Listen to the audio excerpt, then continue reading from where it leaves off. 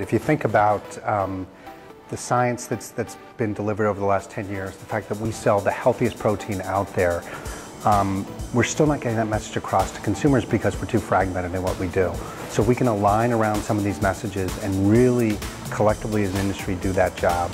I think that's going to have an enormous impact on consumer behavior. There's a very important element we have to play in terms of amplifying that message both to some of the key influencers like the medical community, nutritionists, and then to our own consumers as well.